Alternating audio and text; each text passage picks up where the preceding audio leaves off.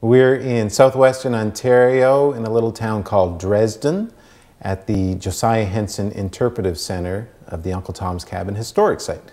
I think one of the most remarkable things about Josiah Henson's story is he was a black man who was only considered as property, but here this man went across the world. He went to England, he met the Queen, he met the President of the United States because he had worked himself up to a position where he was a leader within the black community. And the work that he did here in Dresden at the Don settlement really helped put Canada on the map as a safe haven for refugees escaping from slavery in the United States. I was born and raised in Dresden, Ontario, and still live here and raised my family here.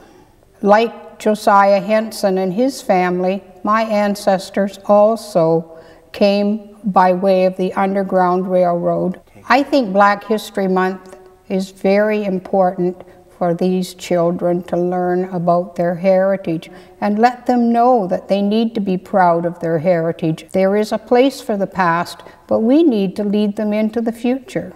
I think the students that come here from the city are really surprised that this is in its rawest form how we came here to Canada, because we need to study our past in order to understand our present and work towards a better future for ourselves.